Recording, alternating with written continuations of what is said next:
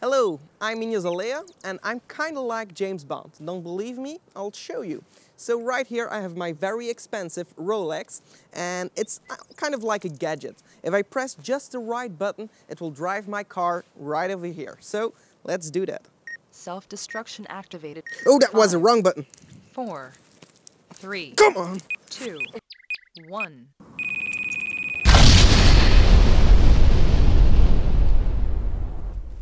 Apparently it explodes. Okay, so now I'm going to show you how to create that explosion that you just saw in the description. We are going to use an explosion here. Let me preview it once more so you can see how it looks like again. So right now it's RAM previewing. There we go. Here we have a preview looking pretty cool. And we are going to use the Action VFX pack. It's from Rody Polis, and he actually made a Kickstarter out of it. It's still going on, so it's 3 days left to go, so make sure you check it out. And also, you can download a free explosion of 2K resolution. So this pack goes up to 4K, but he allowed us to download a free explosion. And yeah, I could already make my tutorial right now, so you get to see the project in action. So make sure to check out the video. It's a really great package. So if you want to benefit, make sure you bag this project. So I'm going to click this away, and the link will be in the description if you want to check it out, and in the video right here. So also I will make a pack of my own, so you can download the footage and a few other assets that we'll need for this tutorial.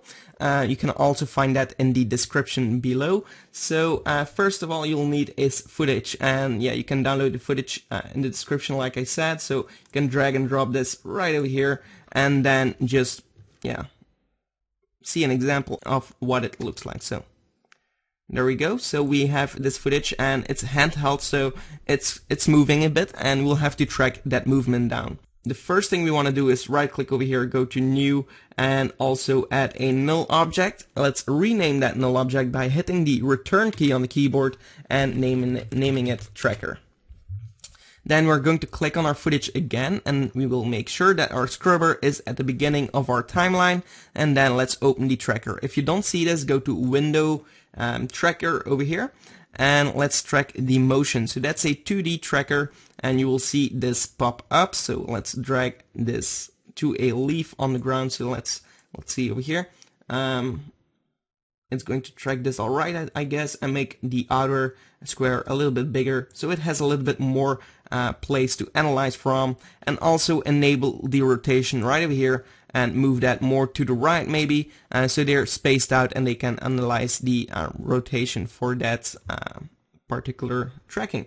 So as your timeline scrubber is at the beginning, we can just hit play right over here. So analyze forward, and it will analyze our footage, and as quickly as it goes, it's gonna be quite perfect. So we can see that it's analyzing this perfectly, and then we just need to hit edit target, and we can see that the tracker is already selected because we created that null before we analyzed the footage, and then just hit apply and apply it to the X and Y. Click OK. So now we can drop these two down, and we can see that we have a null object that stays in place just like so. Okay. So we're halfway done. Next is to check on here. So you can see I'm working with 32 bits instead of 8, like you would probably do. And that has a reason. So also the color space is sRGB, and linearized working space is checked. What that will do, yeah, just look it up on the internet, what it actually does. It's going to be a little bit too complicated to explain it in this tutorial, but I will show you the difference of doing this and not doing this. So let's click OK. So you can see it's daylight, and using fire stock footage in daylight can be tricky, especially if, let's say, if we're going to make this 8-bit again, and we're going to insert our example here. Okay, so we can see the background is black, so we'll have to change the mode, and you can toggle the switches if you don't see that, but we have to change the mode to screen, and you can see it doesn't look too realistic. So if we would change that to a linearized workspace, it will look already a lot better. Still, we have to do a few changes, but if we change these settings and we click OK, we will see that it will fit a little bit better in our footage. So the next thing to do is pick the pan behind tool here and move the center of our explosion to the beginning of the explosion right over here. So now we can scale it up accordingly to the explosion. So we want to move this explosion somewhere in our shot. So I would make sure it's quite close to the null object here, and then I'm going to pick with it with the tracker here. So now its parent is the tracker, and it's going to move with the explosion. You can see it stays nicely in place. Okay, so we will duplicate this explosion 3 times. Okay, and we'll just enable 2 of these. So this one will change the mode back to normal. And the reason why is because right now, if you'll see and scrub through the time, because it's on screen and the explosion has some black parts in it, you will see here it has, well, yeah, some cutouts, and that's not very realistic. So we're going to use a normal, very quick mask on the normal to fix that. So I'm going to make a mask like so. Very rough, it doesn't have to be exact. Then I'm going to press M on the keyboard and click on the stopwatch for mask path. I'm also going to press F on the keyboard to add a little bit more feathers so it dissolves a little bit better like so. And then I'm going to press U on the keyboard to reveal my keyframe again, and I'll move back into time, so right over here, and let's move our mask. Okay, so we can start this layer from here, so let's shorten it down and then just go frame by frame very quickly, because an explosion goes very quickly. We're not going to lose too much time doing this, but it's going to make it look a lot better, so it's really worth of doing just a few manual keyframes like so. Okay, so there we go. We have our explosion with the black parts in the fire. So if you would see the difference, you'll see that it looks a lot better with that quick mask. Okay, so we have our normal here, and we will add another layer here. So let's solo the screen mode here, and now we have our effect quite well, but we will also add some glow, and to do that we are going to make another explosion here. So also enable that and solo it as well with the other layers and change the mode to add. So right away it's going to look a little bit more intense, but we're also going to go to effect, stylize, and add a glow right over here, and change the glow intensity to 0.5, change the threshold to 30, I guess, and let's say a radius of 25, maybe the threshold back to 45. And duplicate that glow effect by hitting Ctrl D on the keyboard and enhance that radius by 500, and also change the glow intensity to 0.3 and change the threshold to 60 or so. Also change it back to 60 over here. So now we will see that it's very red, but the glow is going to make it look a little bit better. We can change the reds with a simple tint here. So if we go back to that layer, so click on the layer, go to Effect, Color Correction, Tint, and let's change it to like 30%. Okay, there we go. And if we'll play this back,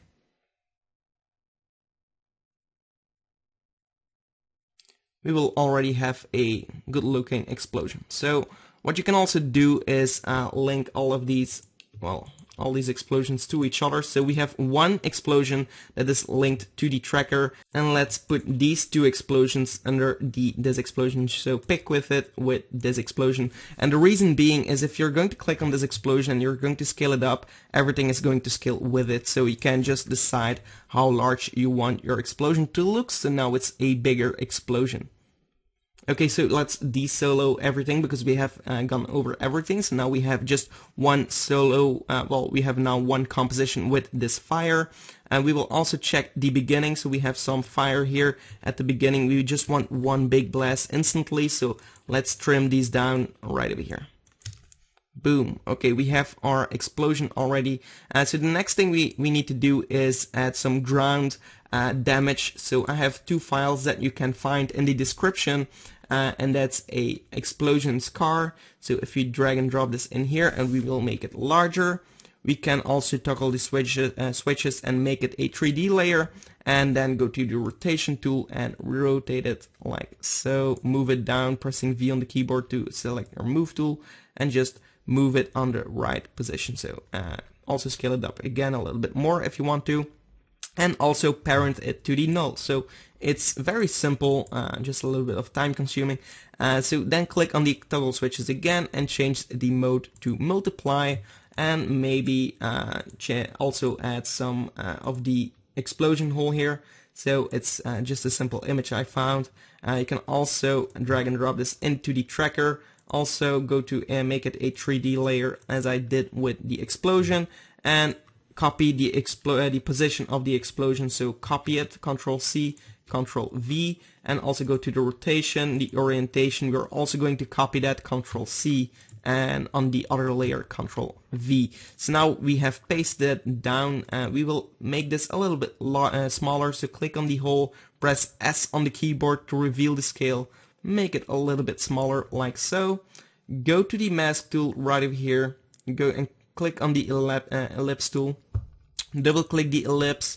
Press MM on the keyboard. And that's, well, once more. And that's going to reveal all of the effects you can apply to that mask. So we will make the expansion smaller. So let's drag it down and you will see that the mask is becoming smaller over here. And also increase the feather enough like so, and make it smaller, smaller, smaller. There we go. And then one more thing we will need to do is click on the explosion hole again, go to Effect, Color Correction, Hue and Saturation, change the channel control to green, and make the selection here a little bit wider by dragging these things a little bit wider like so, and desaturate it by much, let's say minus 75, and also the lightness to minus 75 or so. So now if we are going to play this back, we will see our scar is instantly there. So we need it to be after the explosion. So the explosion is over here. So let's trim this down to there. So if we are going to play it back, it's a little bit too late, so it should be right over here. Okay. And right now it's very obvious that it's instantly there, but we'll need some screen shake to solve this problem. So let's put it a little bit more to that position. Okay, so that's I'm going to select everything and toggle every effect down so we can get an overview of our composition, and this is our explosion now. So let's select all of the layers, go to Layer, Pre-Compose Everything, and we're going to name this Explosion Raw, for example. And now what we want to do is go to the Effects and Presets and search for Screen Shake.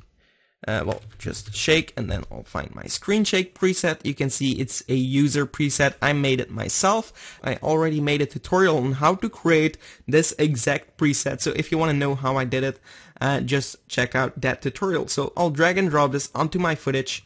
And the only thing I need to do is go to the beginning of the explosion. That's right over here. Well, one back, and click on these stopwatch keyframes. And press U on the keyboard to reveal these effects. Go one frame forward, so by pressing page down, you will move one frame, and you can change the frequency to, let's say, 10, and the amplitude to, let's say, 85, and then like 2 frames further, we'll change the amplitude to 50, and then we'll go all the way to the end and change the frequency to 0 and the amplitude to 0, and let's see how that looks like.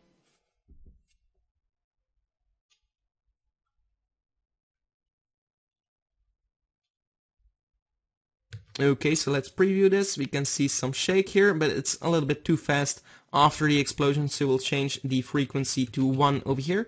So very quick, and one very quick shake here. So let's say we need this to be 150. We have one very big shake, and also click on these motion blur over here, and also for the composition, that's going to make it look a little bit more realistic. So let's see how this looks like. It's a little bit too much, 150, so let's change to 100.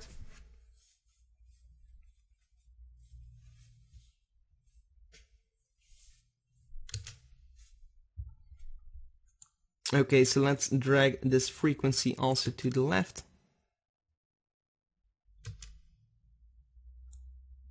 And let's change the amplitude to 75, and maybe the frequency to 8. So it's a little bit of playtime, but yeah, you'll have to make sure that it works, that it looks quite realistic. So right now it's a little bit too much, but I just wanted to show you so you can see the difference between shake or no shake. So this is coming close. Maybe we change the amplitude to 50 and this one to 30.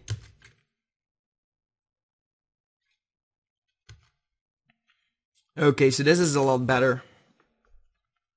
Okay, so one more thing you could do is get back into our composition and right at the beginning of our explosion, so let's say over here, so when it's getting intense, we can right click and create a new solid. We can create a kind of yellowish, very light color and click OK, then deselect that layer and mask it out here. So let's say from here all the way up here. And there we go. And press M on the keyboard, and well, F on the keyboard to feather it out, and also enable it back like so. So feather it out a bit, and change the toggle switches, and change the mode to add here, and also decrease the opacity by a bit. Then drop it down to our example here, and well, right over here over our scars, just below our explosions. Also keyframe the opacity, go back one frame, make sure the opacity is 0%, so 10%, and all the way up here, and then move a few frames forward and make it 0 out. So if we preview this, it's going to give a small reflection to everything around it and surroundings. It's daylight, so you won't see too much reflections, but if you would do this in a night shot, it's going to look a lot more, well, it's going to be more obvious. You can also right click and create a new adjustment layer and go to Effect, Color Correction, and add a photo filter. And then we can also trim this down to the beginning of our explosion. So that's right over here. Yeah, okay. We have a warmer color to our screen. Also, until here, let's press T on the keyboard and create a new stopwatch for this. Also move forward and 0 this out again. So if we preview this, we will see that it's going to look a little bit warmer, and it's going to make it look a lot better. If you would check it out with the screen shake, like so, you'll see that it's looking a lot better than with the warmness and the reflections a bit. It's going to look a little bit more realistic. I hope you liked this tutorial, and if you did, thumbs up, and if you have any questions, in the comments below. Also subscribe to the channel if you want to see more, and also check out the channel if you didn't already. I have a lot of tutorials, and yeah, I hope you liked it. Thanks for watching. Goodbye.